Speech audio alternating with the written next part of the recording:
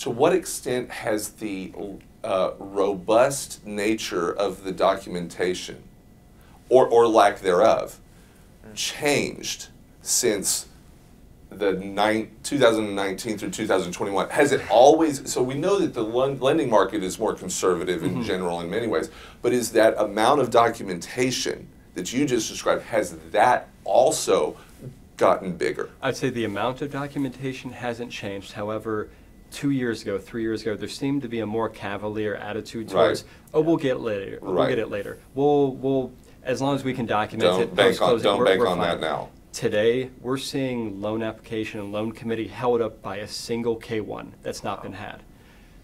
And so knowing that that's the attitude we've gotten to as funding and lending has slowed, they're just being more meticulous. Right. I think a lot of lenders are being scrutinized by the FDIC with their allocations and the ratios and their level of documentation. The Fed could come in and say, hey, we need to pull, they'll just pull a random loan file. If they don't have all the papers tied to that and they have to update it either quarterly or biannually, they could get their hands slapped, from a financial perspective, which is not a great day for them.